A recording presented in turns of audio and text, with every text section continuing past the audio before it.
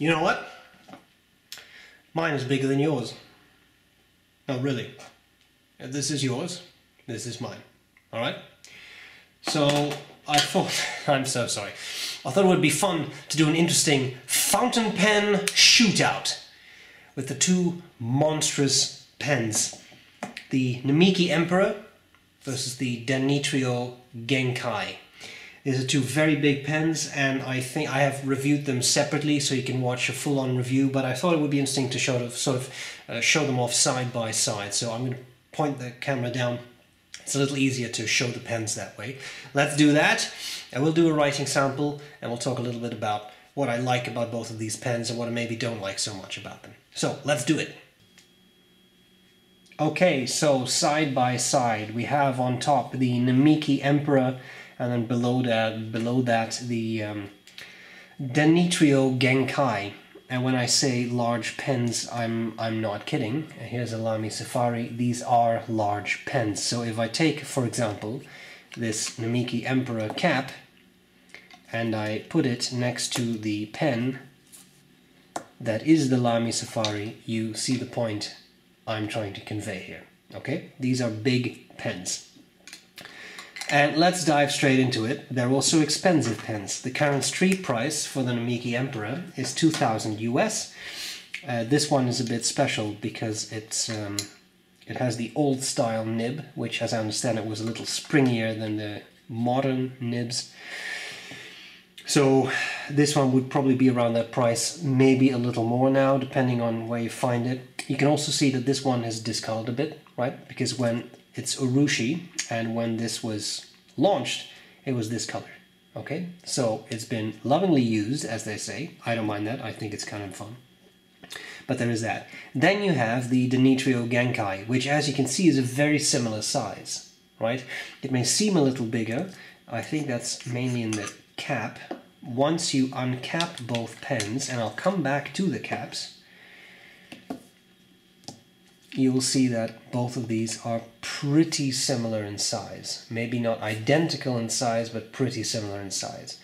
The biggest difference is the nib. The Namiki uses the Pilot Namiki number 50 nib. They have their own numbering system. The Danitrio Genkai uses a Bock number 8 nib. So it is quite a big nib, but this is a massive pen, so it looks like a pretty normally sized nib, but it is number 8 mm diameter of the feed, so that's quite large. The Namiki Emperor, huge. This nib is massive, massive, massive nib. And this is 18 karat, okay? Just like on the Danitrio. Okay, so what are some of the outstanding features of both pens that I think are worth pointing out? Both of them use a one-way shutoff valve to fill the pen. So that means that to fill the pen, you unscrew the section. There's a piston and a valve in here, which you can open up. This valve closes off an ink chamber there, and this way you get a good ink flow, right? Now if you want it a bit drier, you can close it up a bit more. If you want it a bit wetter, you can open it up. Now don't expect magic. Some people think that it goes from a super dry writer to a gusher. I have never really noticed that much of a difference. The difference is that if you write with it like this, at some point it'll run dry because that valve shuts off the ink flow, okay? You fill up the entire barrel with an eyedropper. That means that both of these pens have a large ink capacity. A large ink capacity. These will not run dry anytime really soon. So there is that. Both of the pens, well, no, actually I should not say that. I used to think that. The Danitrio has an ebonite feed. That's because, as I said, it's a Bock number 8 nib, and Bock number 8 nibs traditionally come with an ebonite feed. I'm just going to put this pen here because it rolls. I'll come back to that. I always thought this was an ebonite feed too, but I now understand that this is actually a plastic feed. That I think they coat in urushi or something, if that even. In any case, as I understand it, it's not an ebonite feed. In any case, I will say it has a very good flow, so I don't really have any complaints. Okay, so we have the filling system, you have the large nib. Obviously these are big pens. I love them. I think they're a great size. For the hell of it, you can even post it and then it becomes an absurd pen. I think that is That is pretty clear when you look at it this way. But you can post it and it works well. Now, the fun thing about the Emperor is not just the massive nib, it is also the clip. It does actually have a clip, which is not bad because that means the pen won't roll off your desk, which with the Danitrio is a risk that is always there. That is a clipless pen. At least this is the clipless version. What I would like to point out, because a lot of people ask me about this, but isn't this incredibly uncomfortable? I don't find it uncomfortable at all. I have used Indian pens that are this size and that sometimes are even fatter that I have found a bit uncomfortable. This section tapers quite severely and makes, in my mind, for a very comfortable pen. Now, having said that, if you have tiny hands, this is probably not your pen, right? Let's be fair, it's probably not your pen. Then we have the Danitrio Genkai. There is also a Ko Genkai, which is a smaller version of the Genkai, if this is a bit too much for you. Very nice, very simple cap, just a cylinder, right? And then you have a section, and in this pen too, I find the section very comfortable. It's a very pleasant pen to hold and write with, even for longer periods of writing. Unlike the Emperor, you can actually not post the Genkai. So, I mean, I wouldn't necessarily post the Emperor, also because the Urushi, I don't know if it will damage it in the long run, but also because it is clearly a massive pen to begin with. I really don't think you need to post this pen. The Genkai requires no posting. Same way, it's a large pen that does not require that. And again, a very comfortable pen. So, let's have a look at the two pens side by side. Let's start with the Emperor. Now, the Emperor's nib is a little interesting because it is a broad nib. However, I bought this pre-owned. Actually, Aziza gave this to me, I should say, but it was pre-owned. And I think I bought it from the one-man pen show, Sarge Minhas. And or actually, Aziza did. He said the previous owner must have stubbed the nib, and it doesn't indeed feel that way. In fact, it even looks a tiny bit oblique. However, whoever did this did a very nice job. That does mean there is some line variation.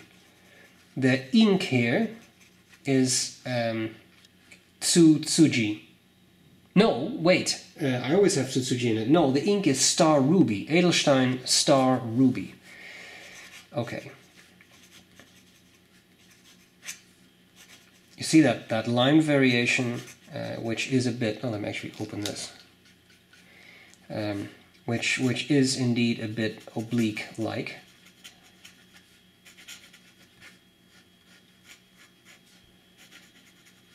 Just a lovely pen to write with. I mean, they are very expensive, but the quality is there, and once you hold one, you'll see why it's so much fun. It's massive.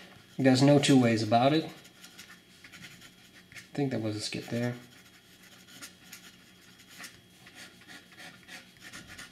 But it's a beautiful writer. Nice and wet and really pleasant to use. Okay, the Genkai is not quite 2,000 US. I think this one sold for about 1,500 US. I got this one from Brian Greer at Chatterley Luxuries. Yeah, nice man, dangerous man, makes you want to buy things. So here we have the Danitrio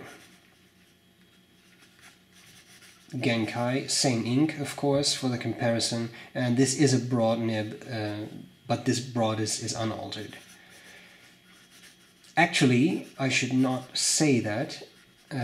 I found it a little skippy when I got it, and Salmon from the Toronto Pen Company gave it a tune-up, so although it is not ground, it has been tuned a little bit. Same ink, right? The Star Ruby, I said that.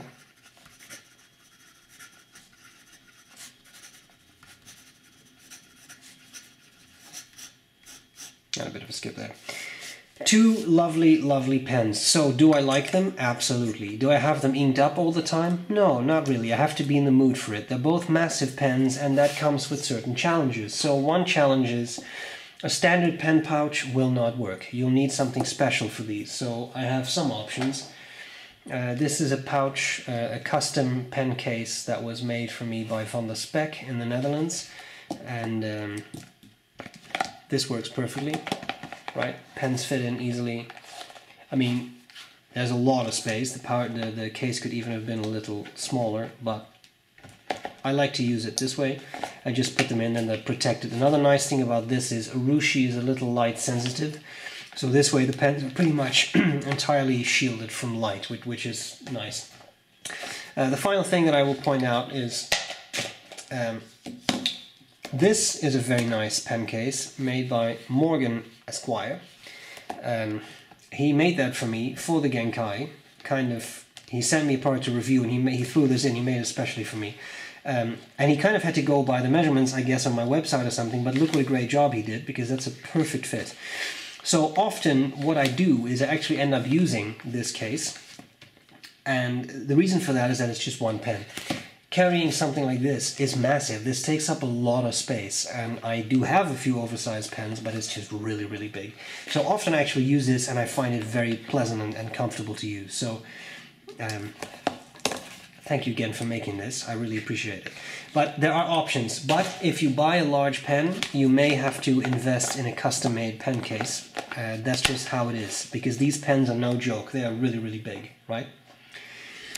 Okay, there you have it. A fountain pen shootout with two massive pens. I hope this was useful. I hope you enjoyed it, and I'll gladly see you later. Bye-bye.